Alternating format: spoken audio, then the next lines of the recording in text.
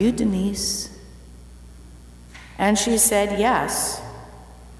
And she found herself telling the women that it was going to be okay and showing them the container that this was going to be shipped in. And at least 5 times a week, she walked women through this process. As they asked, is it okay to ship it all the way to Colorado? And she micromanaged it for them, showing them the packaging and the dry ice and how everything was going to come together, the containers.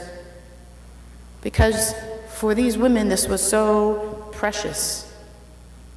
It was irretrievable hope being sent out. And Denise found, when she was alone doing the very last packaging of these shipments, she would look at it as she was folding it closed and say out loud, "Something good will come of this." She said it every time. It became part of her ritual for years.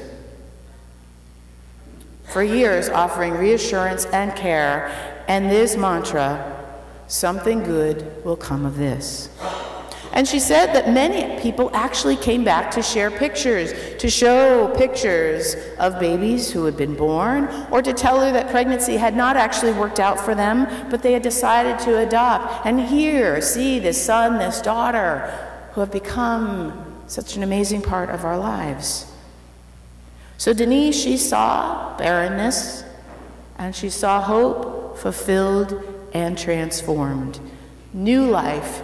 And in her work, she made the space, she offered the prayers, she gave the reassurance that enabled that hope. What about us? It's Advent, and in our Advent scriptures, hope is going around. John the Baptist is preaching hope. Zechariah and Elizabeth, on sort of the other end of the life cycle, are finding hope. Even Mary is not going to be divorced or shunned after all. Zechariah even sings a song, a canticle, at the end of our scripture today, talking about how change is come and people will find their way back to God and new lives. For you see, hope begets hope. Hope is catching or maybe propagating.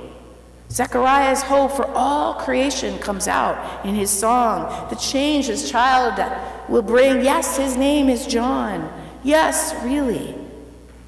And John will come to help people find hope in their barren places, bringing repentance even out in the seemingly barren desert.